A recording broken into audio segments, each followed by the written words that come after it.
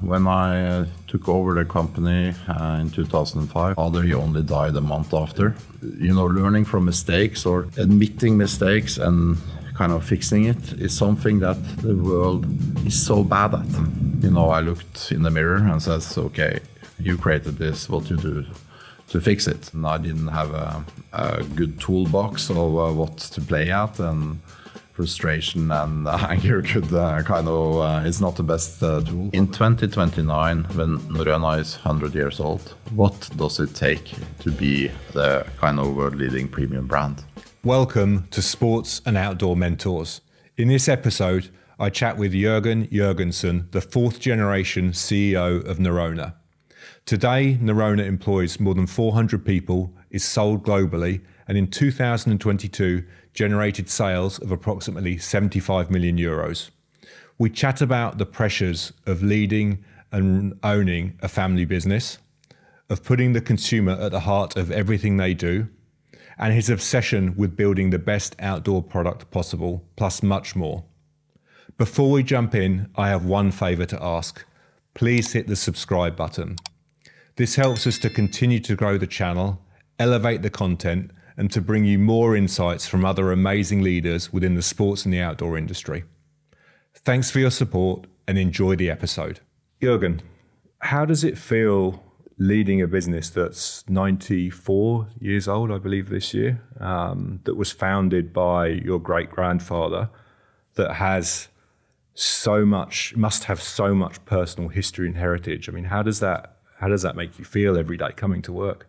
I mean, my work and my life is sort of woven together, and I think I realized when I was quite young that creating or building stuff is what makes me go to work in the morning. And owning a fourth generation family company, it gives you, I think I don't feel I have the right to sell it, so then it is to make it as strong as possible for the next generation. And all the decisions I take is in the mindset of that. So I think, a lot of the things that we have done and the decisions we have taken maybe in a short-term span, they seem not the best ones, but in the long-term span, it has shown out that they are very good. So that's what I think what I try every day to put on, not my personal hat, but Norrøna's hat. Of course, those are woven very closely together. Leading a business that's been in your family for so long, do you feel added pressure linked to that, and how do you deal with that if you do?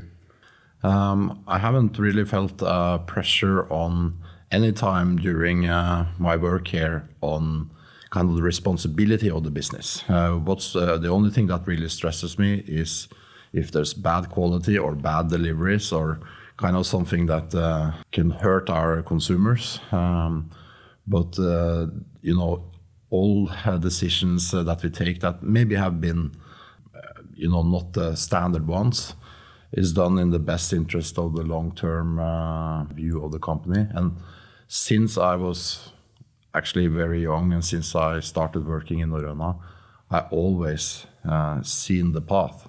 So I have no doubt of where we are going. So therefore, kind of, it is to go in that direction. Of course, there can be frustration of it takes too long time, or the long-term view has always been very clear for me, and therefore no stress. Those factors that do stress you, it's clearly linked to the worry or fear of disappointing your consumer. We are nothing without the trust of our consumers, and therefore that's, it's about delivering the best quality. It's about, if we screw up, delivering the best service to fix it.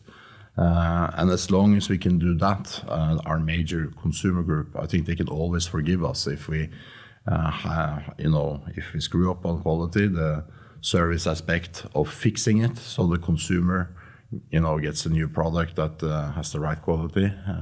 I always find the consumer to be reasonable. If they're dealt with well, then yeah, I agree, absolutely. But those moments of stress, because I'm sure, as in every business, there are times where mistakes made. How do you deal with those moments of stress? Is there something that you know, okay, I'm stressed, I need to do A, B, and C, or is it something that just kind of you just get on with? When I took over the company in 2005, I started working here in 2000, but when I took over the company in 2005, my father, he only died a month after.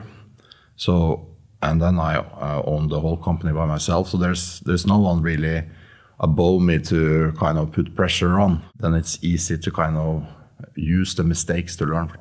You know, learning from mistakes or admitting mistakes and kind of fixing it is something that the world is so bad at. And I try as much as I can to, you know, build an organization where we admit that we do mistakes, because everyone do mistakes and we learn from it. Of course, that's challenging because no one else has no one above them. So it's easy if you just say, okay, I did a mistake. But for sure, the biggest learnings I've had is from mistakes. And the biggest mistake I done was when we, in 2007, we maybe launched the most innovative collection ever. We had put a lot of features that we hadn't tested enough on the sales samples.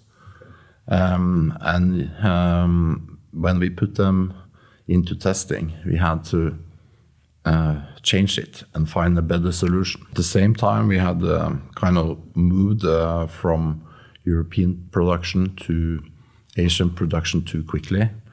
And the structure was not built to kind of meet the things that we had done. So the project management of the company was not good enough. And all the factories, you know, the products should have been done, and they haven't even been started. I mean, that was the toughest time I had. And later on, I had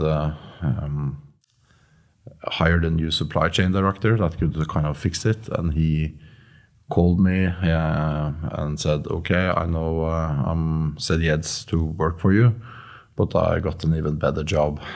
So then I got that phone call in Asia. That was like 15 seconds I needed to think, shit, is it worth kind of the work that's going in there? And then you kind of just have to, okay, now it's going to be a tough time, but you have to deal with it. And learning from those mistakes, you know, I looked in the mirror and said, okay, you created this, what you do to fix it. And it's the biggest learnings. It learned me something about respecting the timelines and never compromising on that. Never take shortcuts on quality.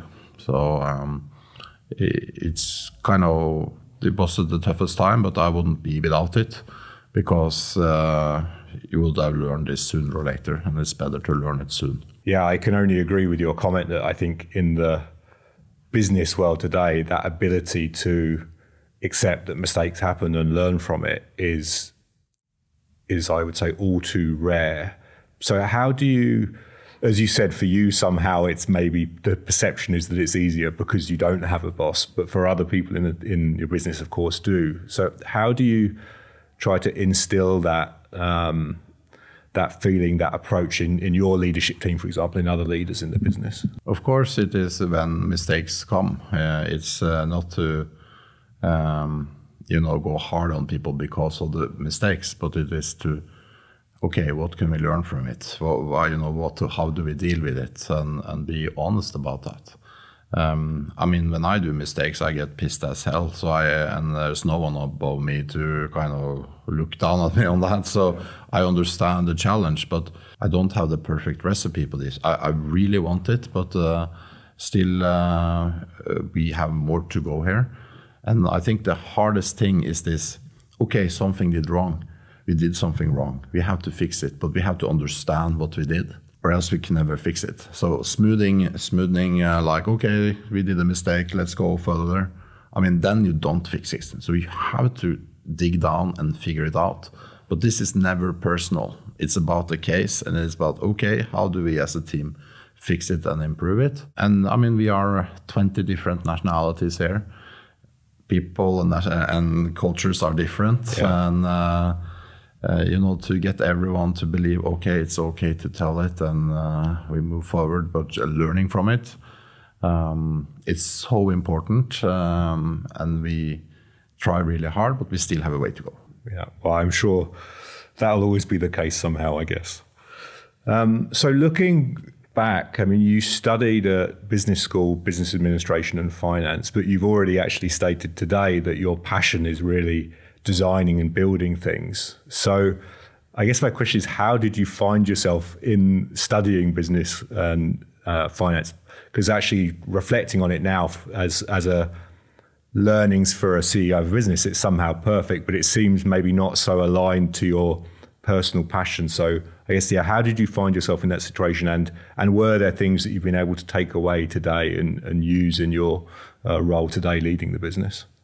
I think my education is also important in running a business, because, you know, if you want to do a successful business, it has to be financially strong. This tradesman mentality, I have that one too.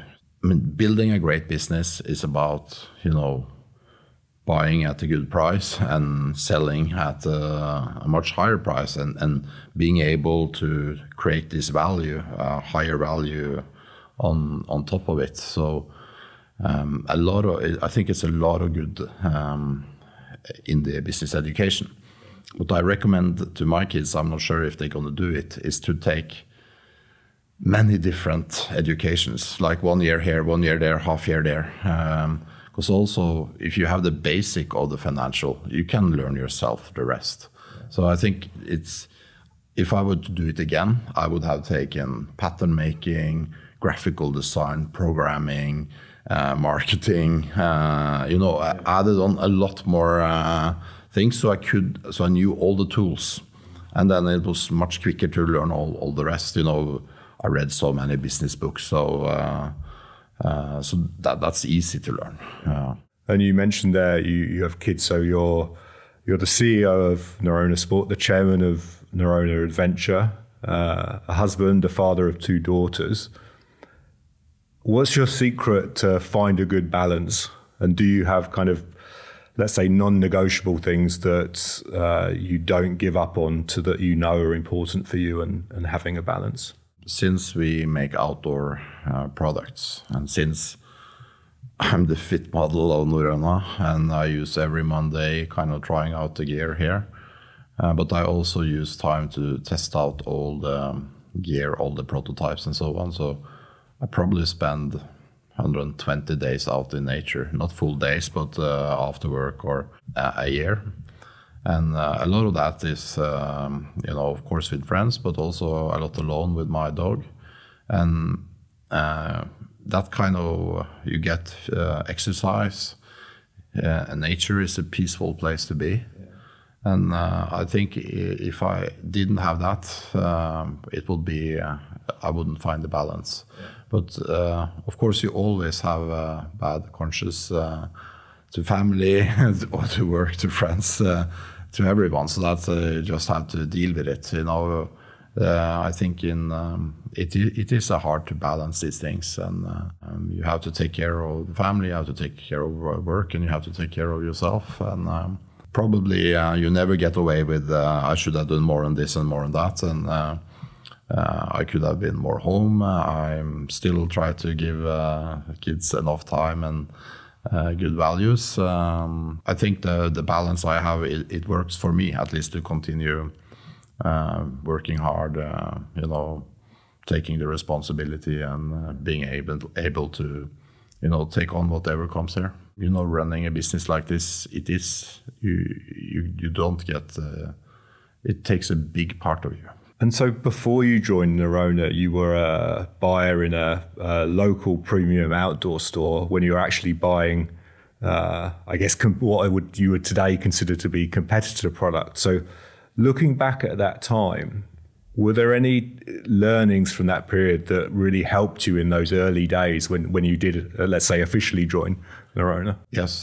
First of all, I also worked at Skandinavisk Høyfjellsutstyr, where during studies and so on. I worked in retail besides my studies. Since I was 18, I worked a lot on that. And that, you know, Skandinavisk was a really cool community because all the core outdoor people were hanging there. Also, the consumers coming in were highly educated, and the store was very specialized. So I got kind of my retail interest came from this area.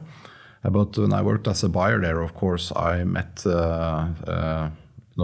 all the competitors to Norrøna, so that was really good learnings. I didn't finish the job in Skandinavisk. There was a lot more to do. Since I had a good view of the competitors' market, I wanted to go into Norrøna and kind of get things going there. And so those learnings, is there one learning that stands out that you were like, okay, this is the one thing that, as you said, that's going to really help you get those things going? Yeah, there are a few, but on the retail side, there's one, because we build sort of a central warehouse, and Skandinavisk was a few stores, but way too few to have a central warehouse. So when we build the first Norrøna stores, we still have only one of each size in store, and we auto replenish every day.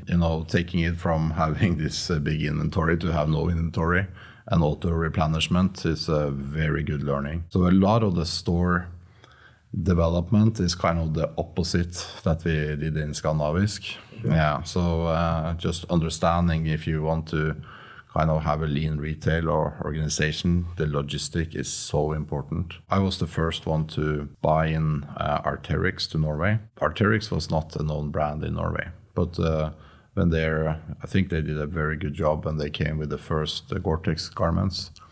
And Norrøna had a premium position in Norway at that time. And I put the first Gore-Tex jackets on wall. They were quite a bit more expensive than Norrøna ones. And I just saw they went out the door like that. Yeah. So I knew we had to put on a different gear in Norrøna. That must have been almost somehow disappointing, shocking to see that the brand that you've been or your family's been involved with for so long, and then this, I don't know, upstart coming from Canada is able to sell product at a higher price. At that time, what was it that made that difference, do you think, for them? I think they made really nice products. I mean, they were super innovative. In '99, when they came with sort of water-resistant zippers and kind of taking that technology and simplifying the Gore-Tex jackets. We also had access to those zippers, I know, in Norrøna, but we didn't do it. And then for me, that was, we were starting to be too conservative. And my father, he had stepped out of the company in '96 as a CEO, and he was the chairman, and that was because they feared some tax reasons that kind of, if you were an owner and a leader, that you got taxed really hard.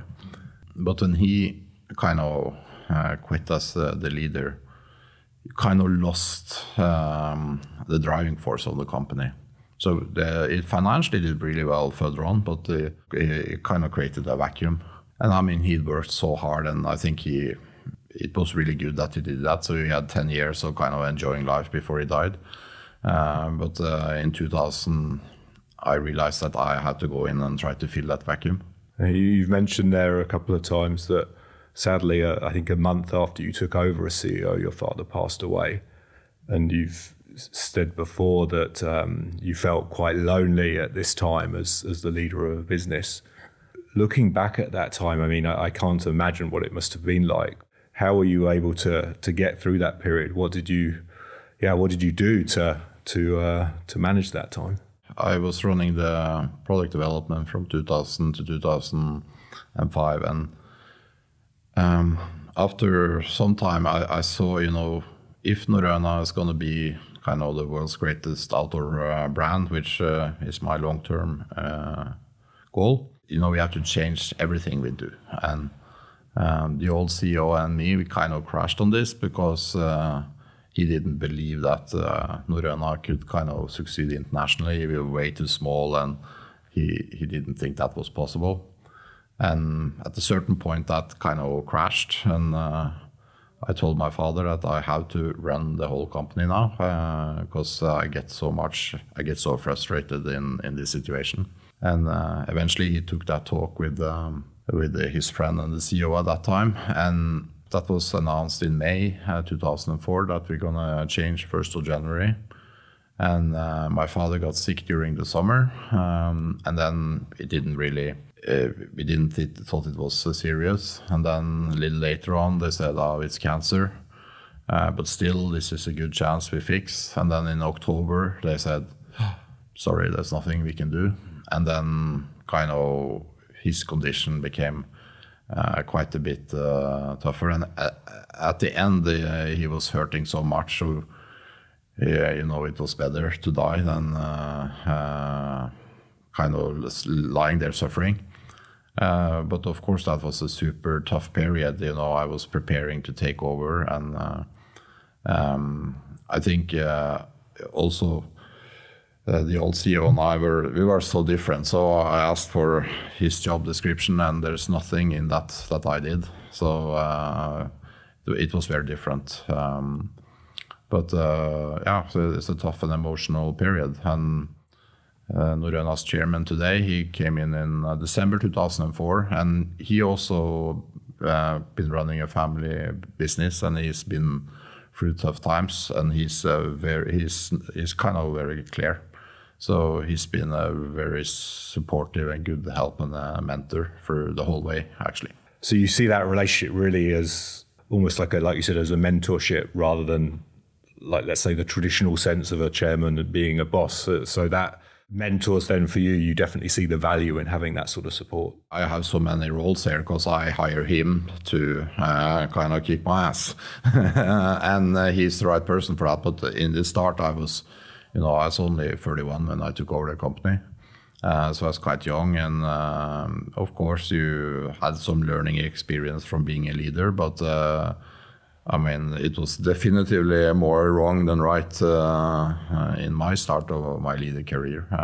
Of course, because I was younger, and it was really hard to lead people that has been there for a long time, and kind of, yeah, they looked at you as, just a son of the owner, and maybe didn't have that respect, so it was hard to move things in the right direction.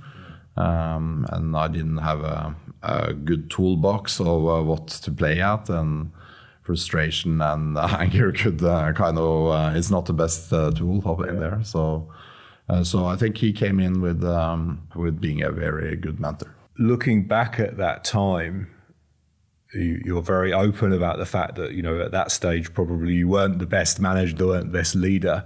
Is there one period or one experience over the years that have helped you maybe develop more as a leader than anything else? Anything that stands out?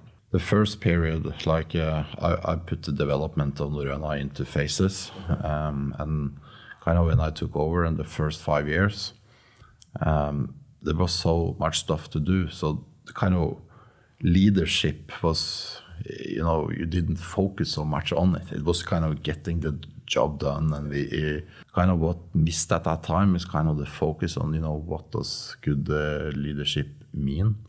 And I think we came all the way until 2013, and we kind of let's do a great place to work and get sort of a benchmark for how the people in the company look at leadership. And of course that is, the ones that scores high there are really good and focusing on it.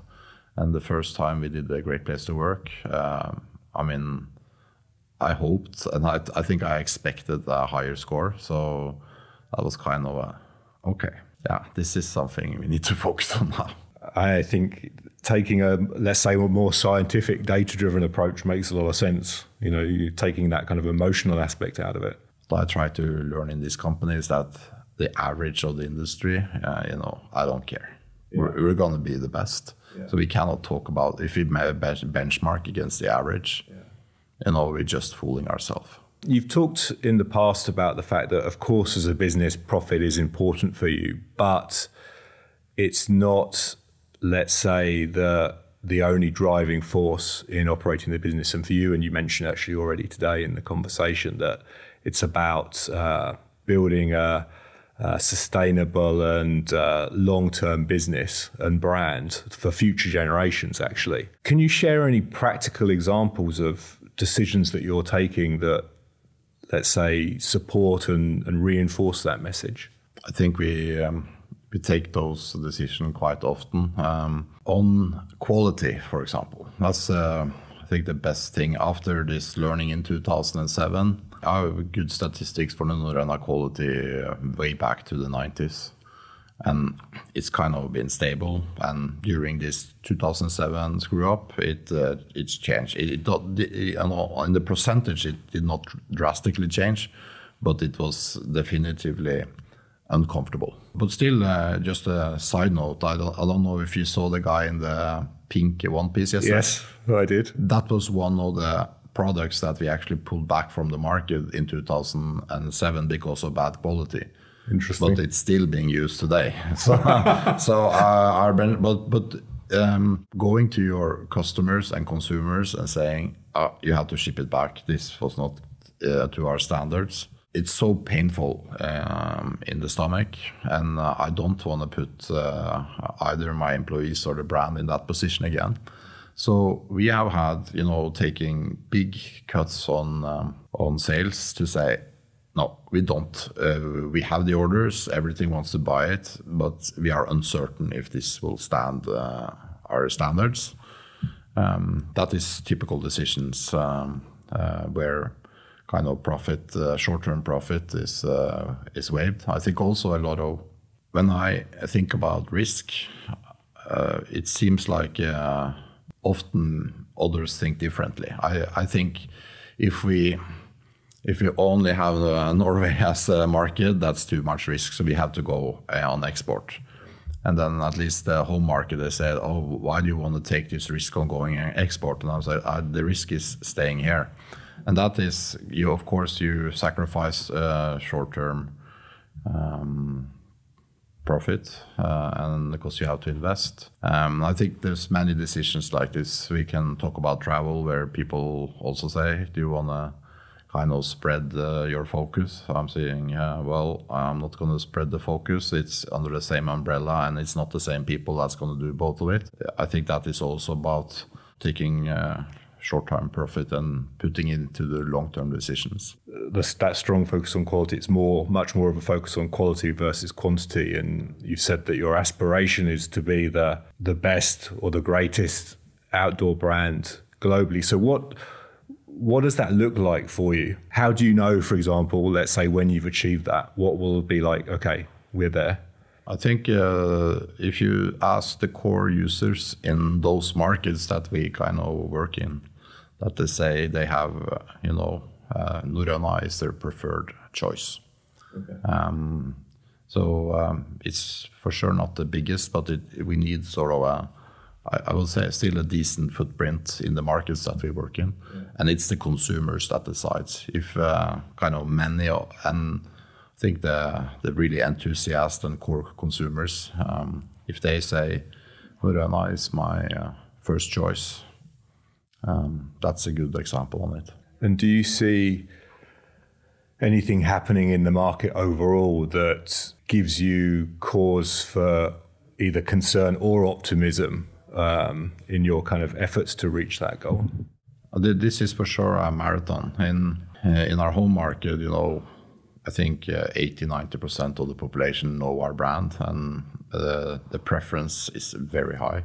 So even if we are, it's I think rare to be in that position that you are maybe the dominating brand, but also the premium. And it's a very kind of edge to kind of follow, because all the core guys, they want something that is not for everyone.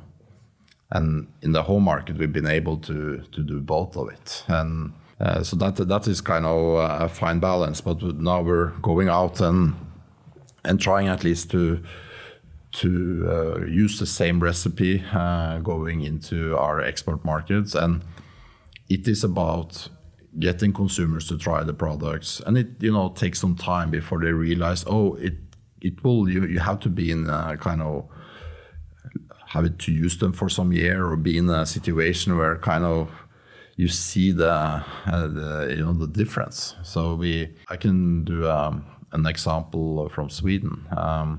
It's quite fun, which I use sometimes, because for Norwegians to succeed with a brand in Sweden is not that easy. And we had an example from a Swedish photographer. He won the Gore-Tex Trollveggen jacket in a competition in a magazine in Sweden. And he was very happy with one of our competitors. That was his favorite brand. So he took the Norrøna jacket and he put it all the way into his closet. And it was hanging there for a year. And he was going out to 14 days camping in the wilderness.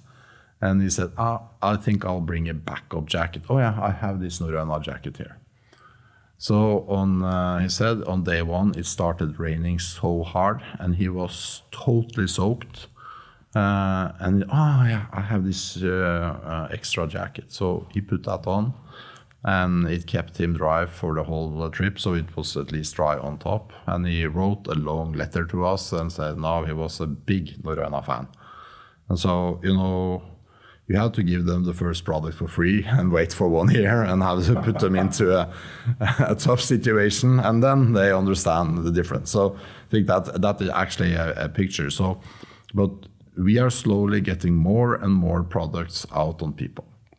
And then if they have a problem, we will help you. We will, we will fix any problem for the consumer. It's easier in your home market than across. So we develop our systems and tune them. We have Net Promoter Score coming in like 2,000 per month, and using all that feedback to optimize. I feel we have a good direction with our collection and how we work with things. So it's very systematic and methodically put in place. So I think we will have a good growth going forward. We also work with the right retail stores. The distribution is really good. So we are very scalable. And I think we are at a good place, and we're starting to get the awareness out there. But it's, at the moment, the market is tough. So you don't, we still grow, but what have happened in the normal market. So I'm a strong believer that we are on a good way to where we want to be, but I think myself, I've done a not good enough job in growing the brand lately. I'm sure without a doubt your family has clearly influenced you professionally, and I'm sure also your mentor that you talked about earlier on, your chairman. But is there anybody else any other leaders either in the industry or even outside of the industry that are somehow an influence for you? Yeah, for sure, Steve Jobs. He commercialized extreme user-driven product development. My father and Thomas Carlström started it in 1972. And I think he just kind of went away from this, finding the average with focus groups and taking it to the extreme.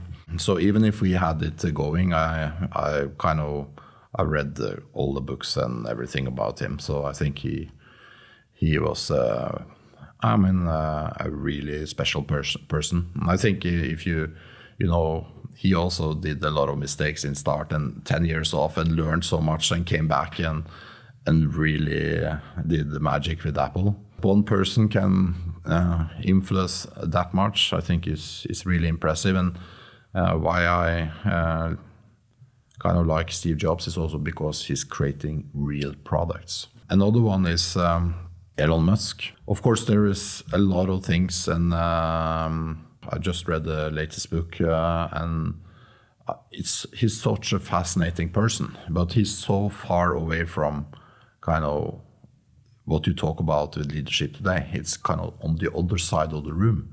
I think it's a little interesting into the debate, and I don't think that he's a role model for what I want to do, but I admire what he has created and the way he does it, and it's so not textbook. Probably the textbook management can also look a little in that direction if you want to have things done. Yeah. I think as anything, it's finding the right balance, but that almost, I see both of them almost as mavericks somehow, that they, as you said, really pushed the absolute limits, had their weaknesses for sure, but so yeah, as always, there's probably a balance in there somewhere. Yvon Chouinard has kind of taken the environmental stand. I have a lot of respect for that. I think Johan Chenard has been kind of more outdoors, but it's more like his philosophy put into Patagonia. I think he's he's a solid guy. What would you define as your most important task as a business leader here at Norrøna? First of all, it's vision and direction, kind of giving the direction. But there's also one thing which we talk a lot about, and I have had all the leader jobs in the company, and I know almost all details of Norrøna, and I know that is not normal, and I'm interested in everything we do. So if building an ERP system, a marketing campaign, logistics, production, product development, retail, I think it's all fun. To kind of what you can do if you know your company that well, you can build a holistic thing. So very often you take decisions there that's based on some advantages there, but they are not the best for the whole company. So the ability to kind of secure that all the decisions we take have a holistic view and in the best interest of Norrøna, that's kind of where I sit and kind of control this. Yeah. So that maybe links to my next question nicely. So what annoys you as a leader? What is there one thing that it just drives you crazy? One thing that we work a lot with my leader team is, how, of course, since I know and are so involved in everything, it's still, I want them to step up and myself to kind of be maybe sometimes more like a traditional leader, and finding this balance of if I step back, what do I say and do to get my leaders to kind of fill that hole. And I think last few years I had a lot of learnings about how to do that better. Not kind of wanting to, this is a place where we have to work hard to succeed. So if you don't want to be part of that, that kind of annoys me. And I think I don't have a lot of annoyance here. I think the people here, they're really, really great, and they work really hard, and they are very competent. So I'm very proud of the people here. So I think that I don't have that annoyance, except that, I want to actually increase Norrøna in the international scene even more. I'm a bit impatient on that.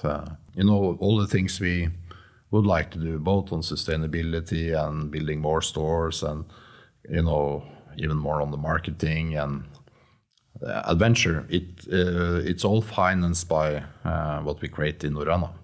So the bigger I get, the more kind of profitable, the more I invest in the company. So it's kind of an ecosystem that is all aligned, and I don't want external investors. So all that we use, we have to create. So it's sort of it's a big flywheel. Yeah. And I'm eager to get going even more. A key part of being able to do that, and you've talked about this in the past, where when you're looking to bring new people into the business, that you need to find that what's really important for you rather is that they fit firstly with the brand, but also with the people around, you and obviously your other team. So when you're looking for people, how do you identify that? What's your approach in trying to find those people? The first part I can say here is that I think every year we work on the learnings from recruitment. And first of all, we come to a level that we don't pick the best position that applies if they don't get to the right level. So we have a lot of recruitments where we say, no, we have to continue. And this we have aligned with the leaders in the company, that you know, we rather have like a short-staffed period than don't finding the right person. And more and more, we realized some parameters that has to be in there. And I think we have actually managed to create a really good culture. And maybe the one thing that doesn't work here is if you're sort of a superstar and kind of above everyone else, it's a very good team spirit. And the other one is kind of trying to figure out if the people are willing to learn from their mistakes and admit them. Yeah. That's super important. If you ask some questions and if you are wrong there, then you're not going further. Yeah, but that's tough to do. As somebody who interviews a lot of people, I would say that's tough to do in the process. I have a couple of questions. I think they are, when you get them, you should see them coming. But I think, you know, people reveal themselves quite well. Okay, interesting. We'll have to talk offline. So thinking about the broader outdoor industry, when you look ahead to the next, let's say 3-5 years, maybe beyond, what do you see as the biggest challenges maybe that as an industry we need to address? There's no doubt it's the sustainability part. You know, it's going to be 5 incredibly tough years. And what's happening is, of course, the legislation are coming in much harder. And it is needed, but it's not harmonized. So there's different legislation in different markets. And the tools are not there. There's no standards. So there's a lot of uncertainty. But I mean, it's totally necessary for the world. But these legislations should probably come in all industries. And I think actually outdoor is quite far ahead. And of course, there are complex value chains. But for sure, being able to kind of be on top of what's required the next 5 years, I think it's going to be super challenging. Since taking over in 2005, Norrøna has been through, I would say, looking from the outside in, a lot of different transformations. And I wanted to touch on a few of those topics and get some insights from you. So the first being that kind of around omni-channel transformation. And I would imagine when you took over in 2005, most of the 99%, maybe more higher, was the business was wholesale. Since then, you now have a footprint of physical stores, obviously your own online stores. And I think the other thing is that you've not just gone through that transformation, you've also gone through the transformation that in your businesses, it's not just purely about selling products. In your physical stores, from the start, you've offered more. And now today with Norrøna House downstairs, you've gone even further still.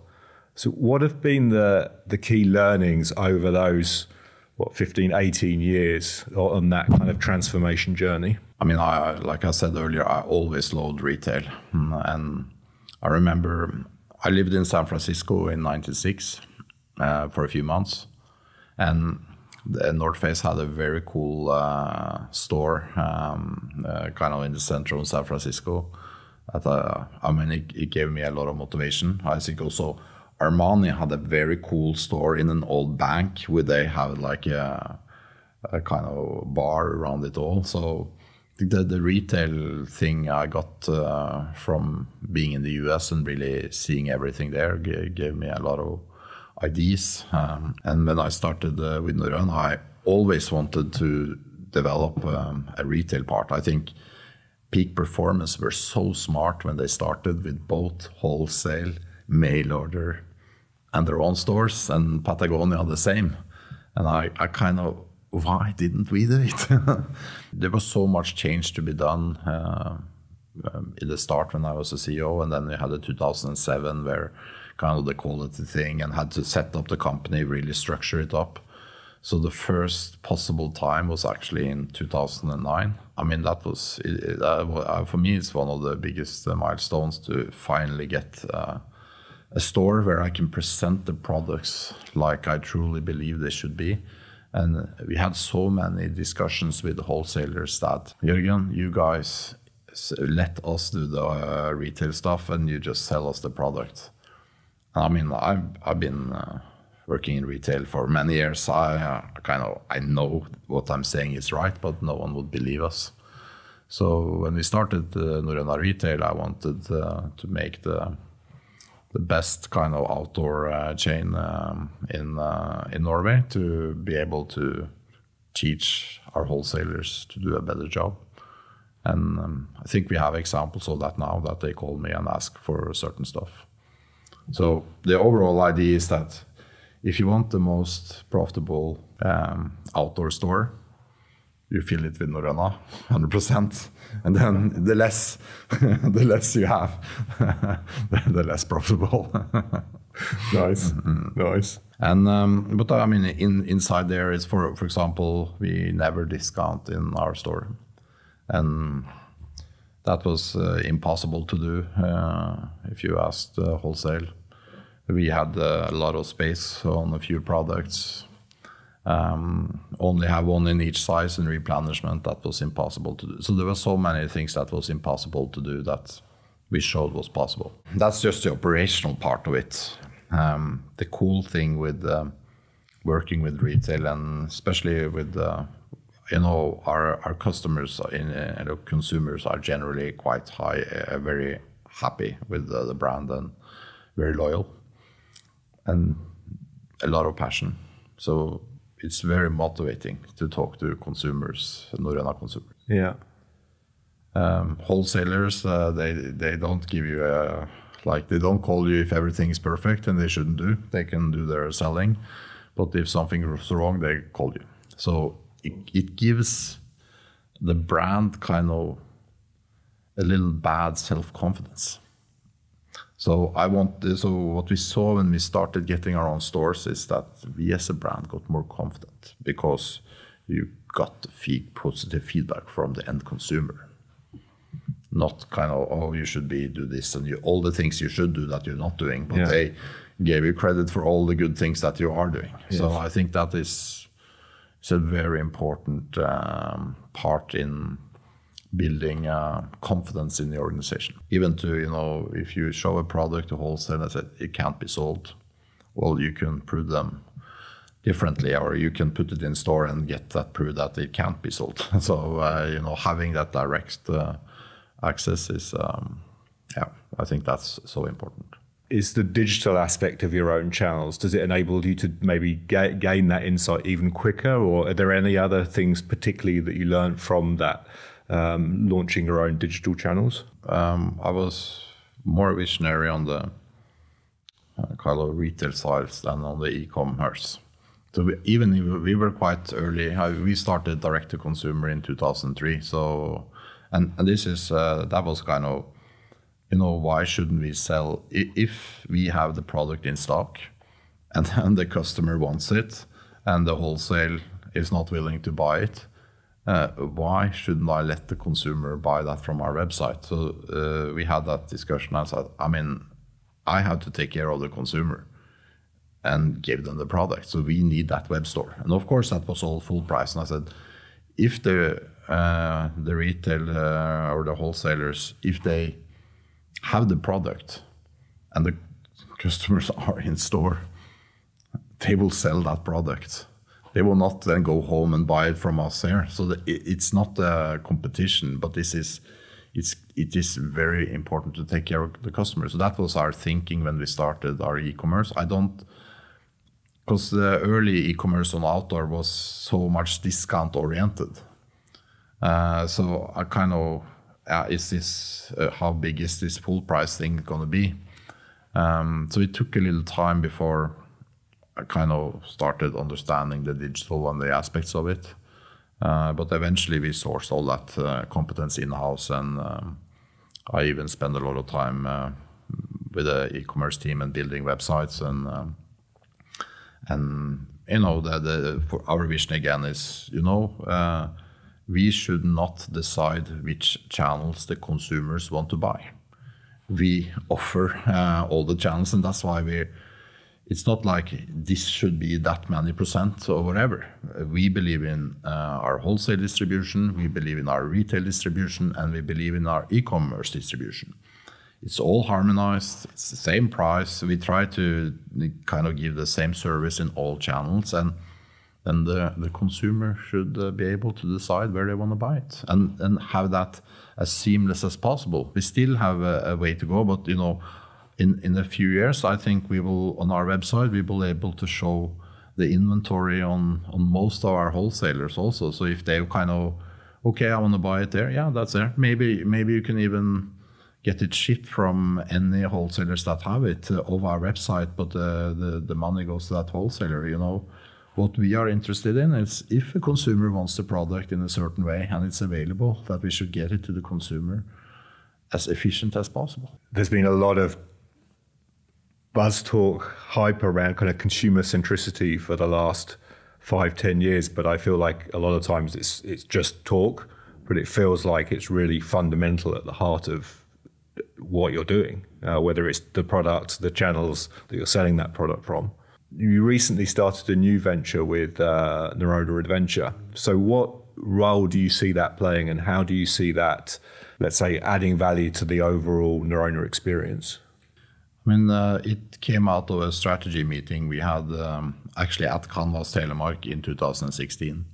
The theme of that strategy meeting, and I think it was maybe the best strategy meeting we ever had. In 2029, when Norrøna is 100 years old, what does it take to be the kind of world-leading premium brand? And we had linked that to our kind of focus areas, and had a lot of, up front we put in a lot of kind of short quotes of what we believe that was. And one of the discussion came around, if you really want to be a premium brand at that point of time, is it enough to only supply products? Our vision is welcome to nature. That's what's limited what we do. And adventure is for sure under that vision. So one of the conclusions we came out with there is like, yes, we believe that if we want to be a premium brand when we are 100 years old, we also have to offer the adventures for our users. Another important part of that strategy meeting was about an organization that can kind of do stuff that's not inside our own operation. So we founded the Norrøna Q, which is the business development of Norrøna. Okay. That can, if we want to do stuff, there's resources there to go out and do it without hurting our operational excellence. And the journey kind of from that decision until we are today, it's kind of gone a little up and down, but eventually buying into Hvitserk, which was a Norwegian part of Hvitserk, and actually a 40-year-old adventure company. Okay. And we know them for many years, and they kind of, part of the founders were close with us in the past. And I kind of always been thinking about this might be a good match. So we bought, they offered us to buy a share because they needed some funding. And eventually we bought more than 50% and rebranded it right before the COVID. And then we bought the international part of it, and we also bought the Canvas Telemark as a fully controlled destination. And we will build more lodges that we control everything up north. I can talk more about that later. But we are now creating the fundament, and it's nice to have a fundament where there's already some business. So I think that's easy way into it, and Hvitserk has long experience. It's a great team. They have a lot of good guides, and they have a really good adventure program set up. And now we're kind of working on integrating that into Norrøna. So we will have one customer service, and that's customer services within a year or a little more be 24/7.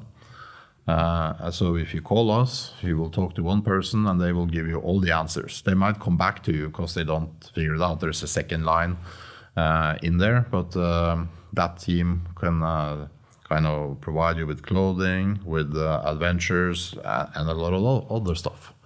And you know, we started implementing this in April, so you know, it's step by step we're getting there, and I see a lot of signs that this is really beneficial.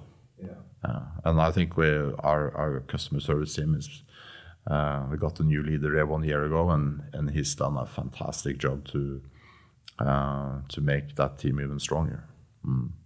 It feels like I get it goes back to the same thing about putting the customer at the heart of what you're doing, and you're just enabling the brand to be in contact with the customer for even longer, essentially, and on broader topics. So yeah, makes a lot of sense. And I think my motivation for really doing the travel, especially when we control everything.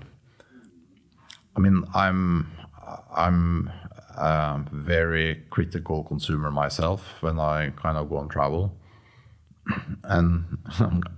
but I still know how I would have done it. When I organize things ourselves, I know how to create a pretty good experience, and it doesn't exist at least in Norway today, what we're planning to do. Canvas Hotel has it.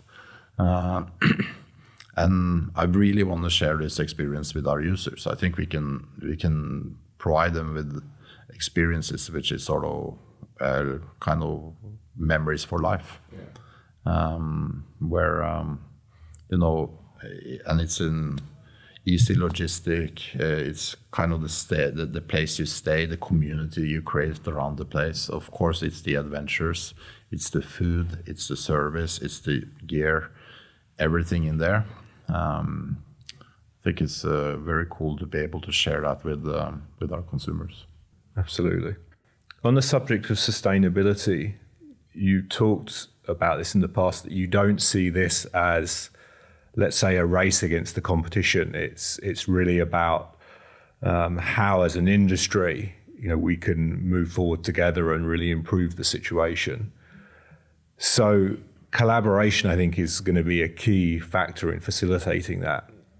So what would you like to see from maybe industry associations or from the industry as a whole to facilitate this type of collaboration and cooperation? Because I think from what I see, there's a lot of people doing a lot of work, but I feel like if there was more work together, more collaborative work, we could be going further faster. So is there something that you would like to see going forward?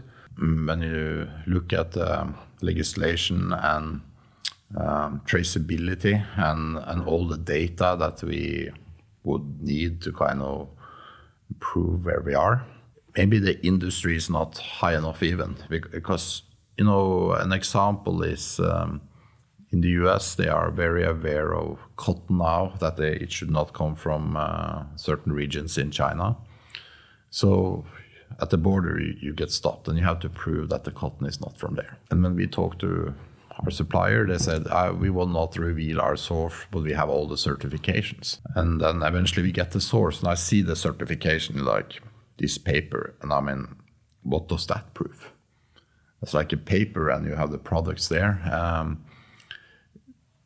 If we kind of gonna solve this environmental issue, almost UN has to be the you know, they have to build standards so we talk about the same thing.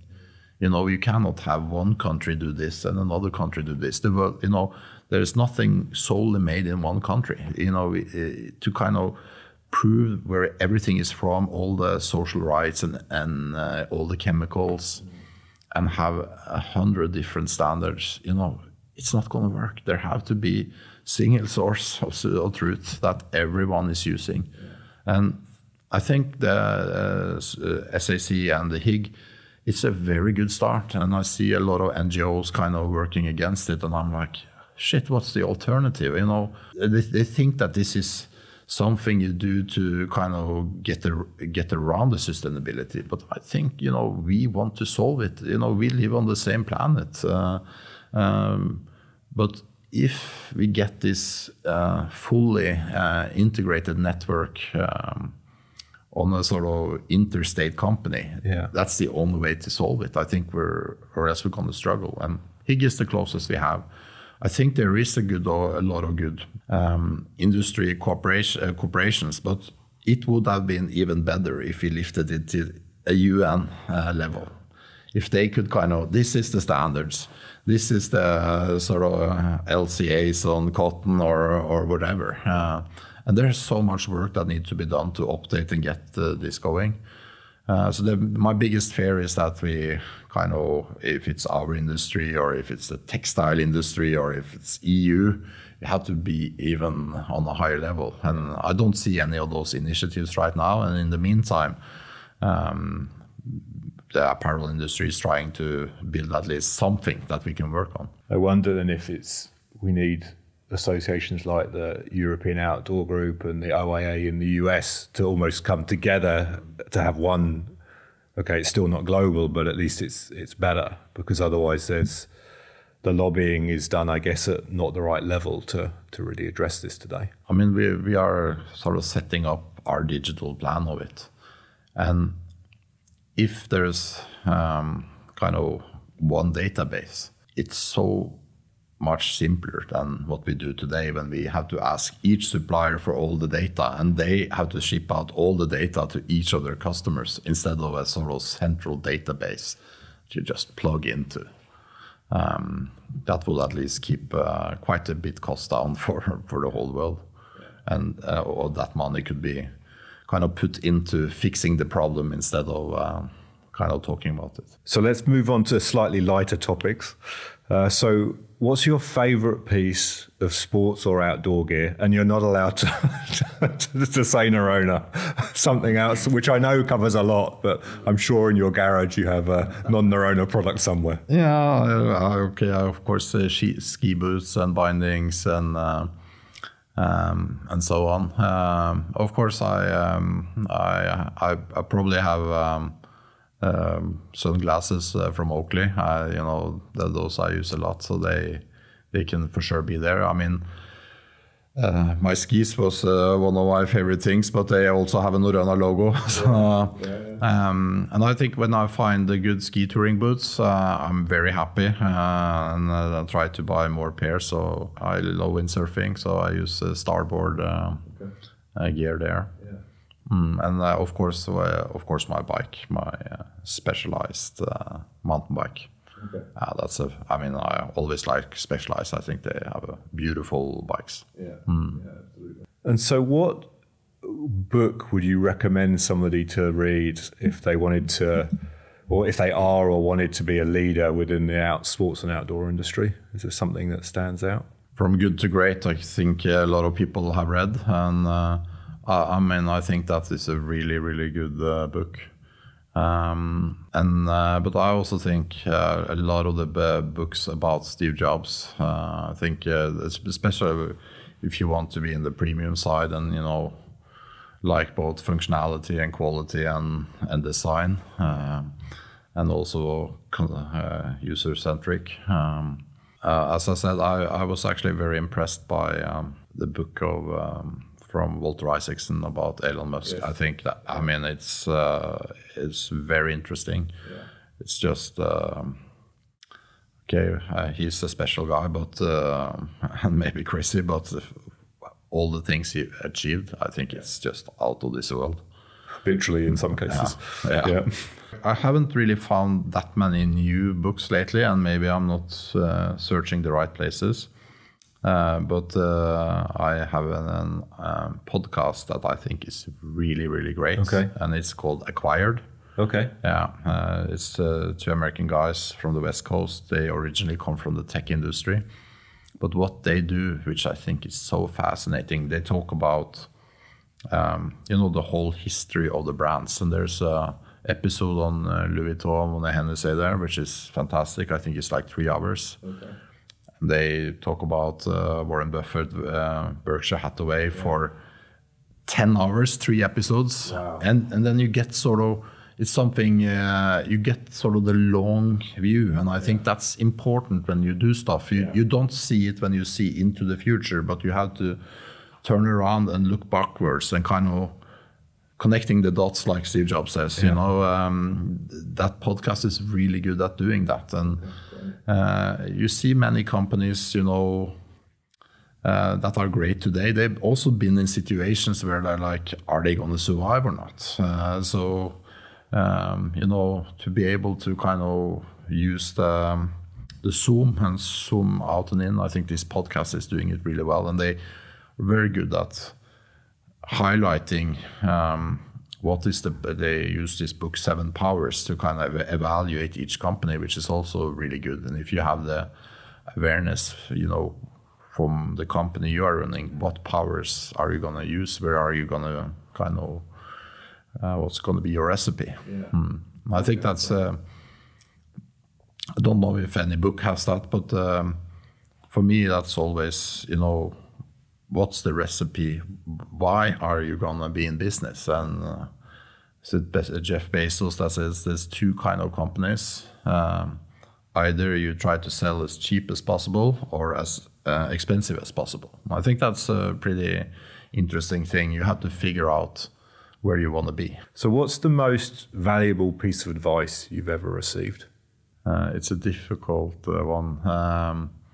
I try to be open and listen, and I try to take in a lot of feedback. I think when I hear stuff, it kind of goes into a process, and eventually my subconscious come out with some answers.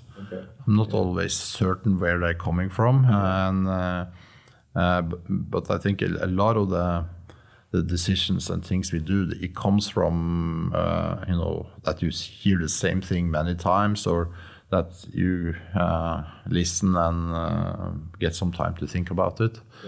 But there's some key things I think on the board level that's really cool, if I'm going to be concrete, because, you know, I don't think things often can be quite simple and still very valuable. And one of our old board members, he once said, what if we talked about how big the collection, or, you know, the complexity of all that, what if we are a company that just makes 100 best products? That's it. You know, it's 1 in, 1 out, 100 best products. And that kind of talk ended us by, we didn't set a limit of 100, but we put in size of the collection goal. So we have this 1 in, 1 out. And that talk back in 2008, when we did it, we reduced our SKU count with 30% over 1 year, and kind of got to control it. And I think that was a very good advice, to be able to not expand your collection too much. So if today was your last day here as CEO of Norrøna, what would be your message to your team? Continue in the same direction. Perfect. Perfect. Great. So if you could give future leaders of the sports and outdoor industry 3 pieces of advice, what would you give? I mean, they are so colored by where I come from, but and they are maybe like the first page of any business book, but you know, through users first. I think a lot of people use it and say it, but I am not sure that the user sees that. And I mean, we still have work to do there. But I mean, at the end of the day, if you want to build a brand, and brand is not a one-time product, it's you want the consumer to come back and buy more, and continue to be loyal. You know, that's if you have a logo on it, that's kind of the whole point of it. And you have to figure out who are your customers, and be loyal to them, and do that over time. And I think they are actually going to be loyal back. Yeah. I think also the other one will figure out where you want to be. You know, do you want to be selling as expensive as possible or as cheap as possible? And this is more how I like to do stuff, but we have sourced in through the years, you know, sourcing out. I don't understand the point. We don't really work with consultants. We do, and through the years, we're just taking in more and more and more and more. And I think then you can create something really cool if you, I mean, I'm not against consultants by itself, but if they are going to come in and understand your brand and understand what you need and then disappear out again and then come in when you need them again, I think that's a really hard way of working. But of course, I'm colored by kind of the premiumness and the level that we want to be at. Yeah. Great. Perfect. Well, thank you very much, Jørgen, for your time and your insights. It's been super interesting, and I wish we had more time, but maybe another time. It's been a really great story. I've loved being here. Thank you for your hospitality last night as well at the opening party. It was great, and congratulations with everything you've achieved. It's very inspiring from my point of view for someone who's been in the industry for 30 years. So yeah, thank you again. And thank you for being on the show, and thank you for coming here. It's been a pleasure. I hope you enjoyed the episode as much as I did. We love to read your feedback, so please leave your thoughts in the comments below. Thanks again for your support.